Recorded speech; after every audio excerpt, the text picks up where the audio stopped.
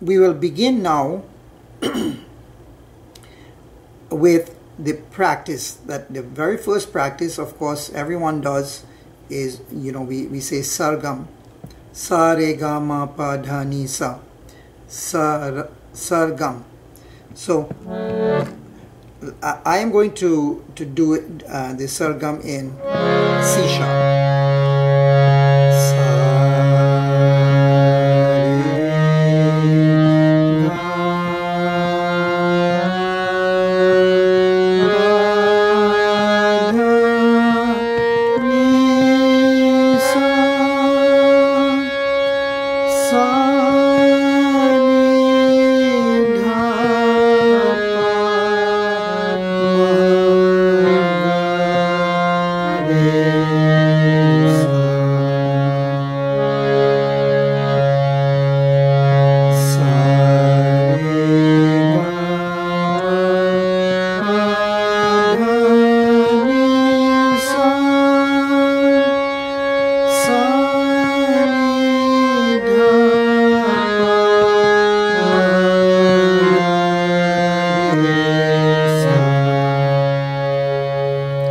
That's the first exercise. However, before doing that exercise, if your starting note, we say sa,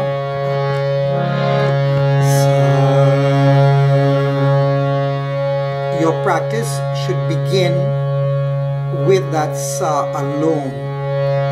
So spend at least 5 minutes doing that practice.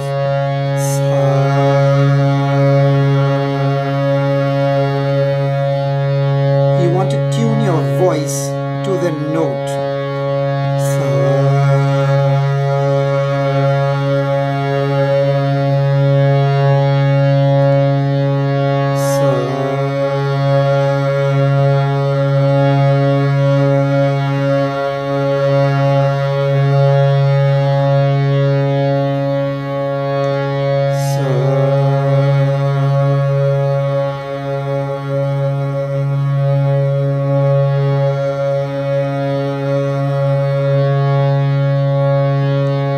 After doing that for about 5 minutes, then you would go with this sargam practice.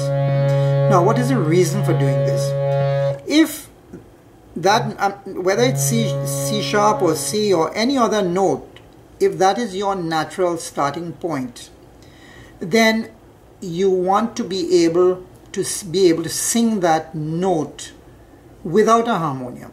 You should be able to be driving in your car or in the bus or wherever you may be going to work, and be able to, from your head, be able to sing that note correctly. So without a harmonium, you should be able to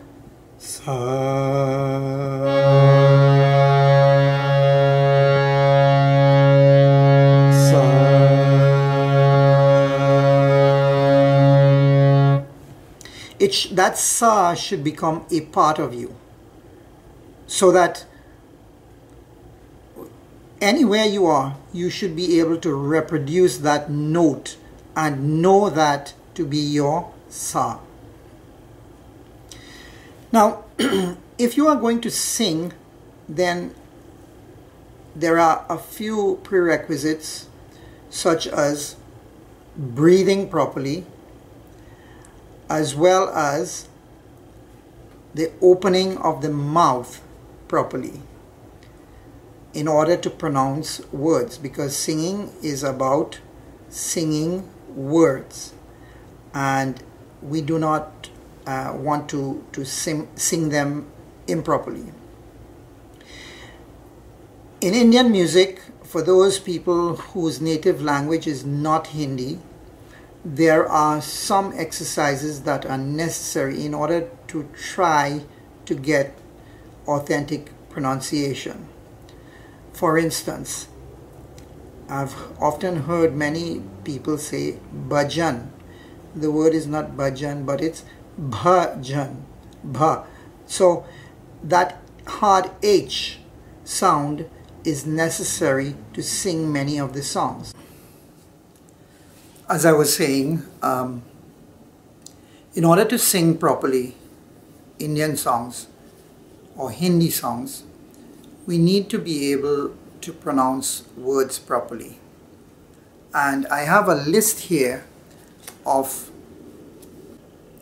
consonants that need to be pronounced properly.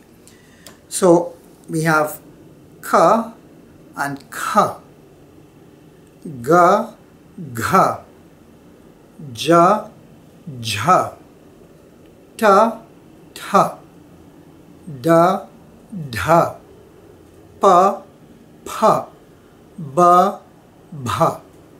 Those would be some of the more difficult ones for people who are not accustomed to Hindi songs and are not accustomed to pronouncing those. So that would be something you would need to do on your own. Also, the vowel sounds, that's also important to be able to sing those properly. So for instance, if I am doing the D scale and I'm doing my practice, one of the things we need to be able to do, I'm starting here on the D note, I cannot show it on the camera, but I want you to take a look at me while I'm actually going to do this exercise. So we have A, A, E, O, U, A, A, E, O, U, A, A, E, O, A,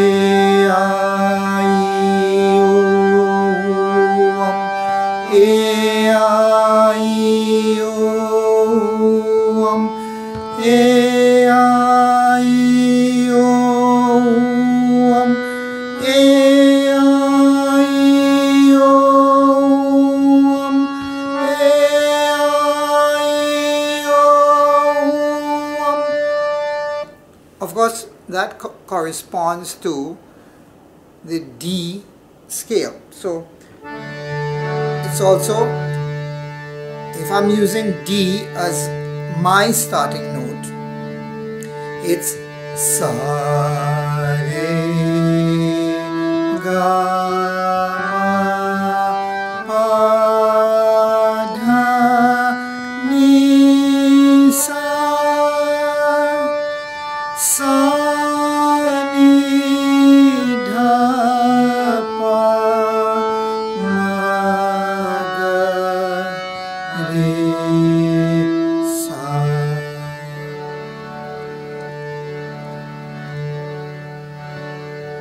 Sa, Re, Ga, Ma, Pa, Dha, Ni, Sa, Sa, Ni, Dha, Pa, Ma, Ga, Re, Sa.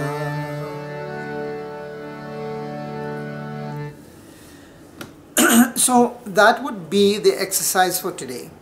I want you to begin with spending about 5 minutes at least on your starting note, this Sa. Sa.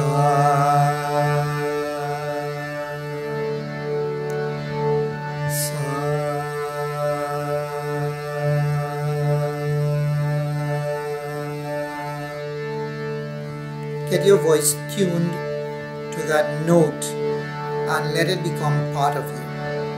Then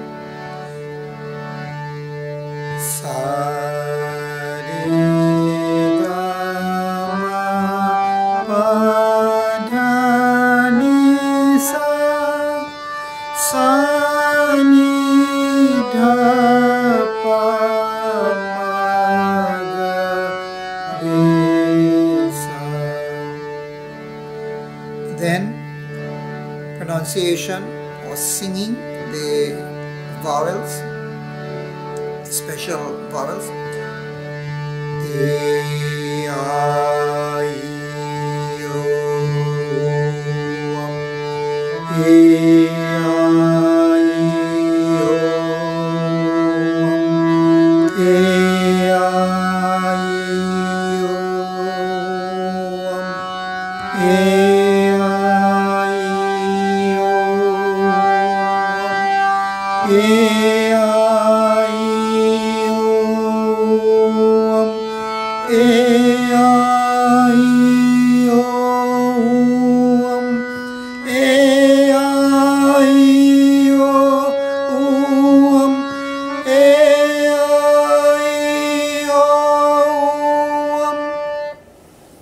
As you can tell, my voice is pretty tired, getting hoarse. So that would be our first vocal lesson. The very first thing, be able to find your starting note, and that is unique for you. I have heard many people say, well, C sharp is the male starting note and something else is the female starting note. There is no male and female starting note. The starting note is whatever it is for you. So I hope you practice a lot and get familiar with these exercises. It will take a while. You may think that you can do this within an hour or two, but this is constant practice.